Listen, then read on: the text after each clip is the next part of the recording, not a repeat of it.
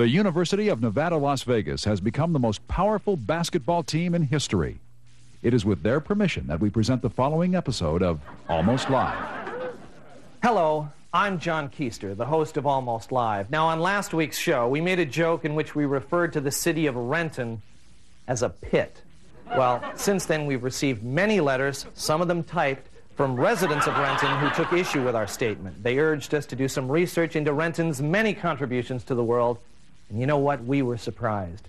Many of you are probably unaware, as we were, that the concept of the blood bank, which saves thousands of lives a year, was originated in a Renton hospital. Also, many people who can't afford to buy their own homes can live in a rental home, an idea developed in Renton, from which it takes its name.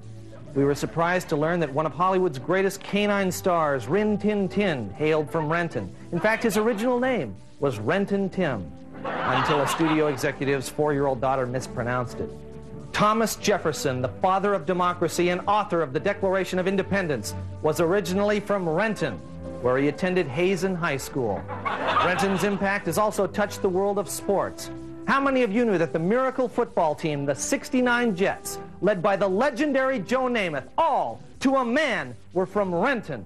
Buzz Aldrin, the second man to walk on the moon, well, he was from Skyway, but he often ate at the Renton Jolly Boy. And William Shakespeare, the greatest writer in the English language, had an apartment in Renton for 2 years where he wrote King Lear. This is where we get the name King County. But Renton's greatest contribution to the world must surely be that of local genius Tom Frazier, who in 1947 invented fuzzy dice. So my friends, the next time you think of calling the town Renton a pit, think again. And use Kent, because Kent is a pit. I mean, it really is a pit. I mean, Renton's not a pit, but if you really